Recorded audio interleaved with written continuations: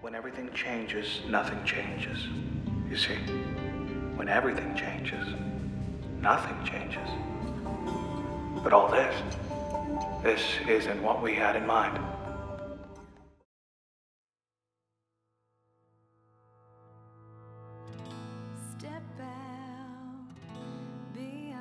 When everything changes, nothing does. These words are spoken by a man seeking to make a difference in an ever-changing world. A world so perfect, yet so predictable, it became unlike life at all. And really, what is life when simulation is almost identical to it? Transistor poses questions and concepts like these to the player, but never asks them. You are simply led through a journey, a beautiful, haunting journey, and given the freedom and respect to decide what it all means for yourself.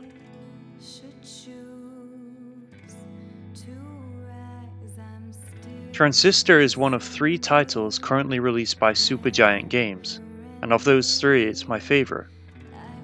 It is equal parts vague and precise, its story consistent and contradictory.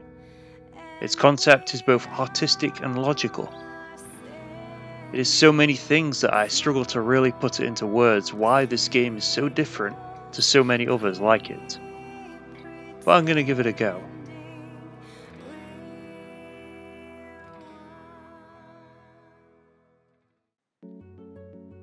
First, the things I can easily explain. Transistor looks and sounds beautiful. The art design as well as its implementation is absolutely top notch. You really get the sense that this place is a haven to its citizens. It is complete perfection. So perfect in fact to some of the characters it comes across almost sterile, even in its variety. There is so much art and beauty lining every wall and floor, and yet there's nothing ugly to contrast it. It's almost as if it may as well just be blank. By the way, I'm not saying this is a negative. I'm saying it from the perspective of certain characters in the story. The city is designed this way by the developers, as well as in canon by Cloudbank's denizens. Everything in this world is voted on and decided beforehand. The colour of the sky, the weather, the construction of new buildings are all predictable and are exactly what the people want, or at least what they think they want. The antagonists of this story are the Camerata. Not villains, but a group of 4 individuals who want to make the world a better place. They recognize the staleness of Cloudbank's predictability, its constant predictable changes, and they wanted to do something different entirely. They were to use the transistor, something of an all-powerful paintbrush, to digitize the souls of the creative and the influential, and use their ideas, their souls as paint, upon the canvas that is Cloudbank itself. Our main character Red was one such target to be absorbed into the transistor. But something went wrong for the Camerata. Red's bodyguard and lover took her place, and Red took the transistor. This is the setup to the game, and what's fascinating about it is that we're never really told what Cloudbank is. The world appears to be almost digital in nature. Statistics are attached to every object of interest. The process, the enemies of the game, can create and destroy matter as if it were data in a computer, and even the name of the town sounds kind of like a data storage service.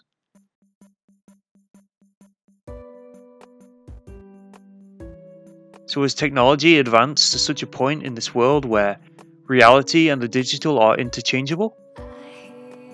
Can something as immense and complex as human soul be translated into ones and zeros?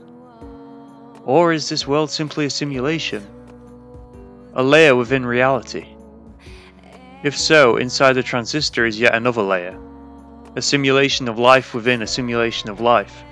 At this point, what is life anymore? I think the thought experiments in this game are extremely clever because they're never forced on the player. They're only there if you want to think about them. In the same vein, there's a place called the Country that's often mentioned, and yet it's ambiguous whether this means a reality above the current one, like a reality that Cloudbank is contained by, or if it's something of an afterlife, or even both. All we know is that it's stated that the Country isn't somewhere you go for a visit and come back. It's a one-way trip. Transistor's battle system even mirrors these themes. The transistor can perform functions in reality akin to how a computer would execute programs. To do this, you stack up commands within an allotted amount of memory, and then execute the full program once you're happy with the result. Red will then quickly run the whole move. You then have a cooldown period where you have to avoid enemies without the use of the transistor. Not only does this feel right in terms of the narrative of the world made digital, but it also creates an interesting pseudo turn-based dynamic, where your turn exists within the transistor's planning phase and the enemy's turn exists in real time. Everything in this game is a collision of art and logic, life and simulation. The result is fascinating, and the answers, much like the questions themselves, are ambiguous and left to the player to decide upon. If there was ever an argument for whether games could be considered art, Transistor is one of the few examples to settle that dispute. It is thought-provoking in a way that could only be established in an interactive media. It gives the player time to breathe, to explore and to understand the world at their own pace, and yet still manages to cut to the core of some real, touching, relatable humanity through all of the almost nihilistic bleakness of the world's implications. If you have even a shred of interest in a beautifully designed world, a short but interesting story, and a soundtrack that will stick with you for months to come, you owe it to yourself to play Transistor. Thank you for listening, everyone. Thanks for joining me on another Star Games. If you like this, subscribe and see some of the other videos I've done. We also do Twitch streams over at twitch.tv/VoxelStar. See you again.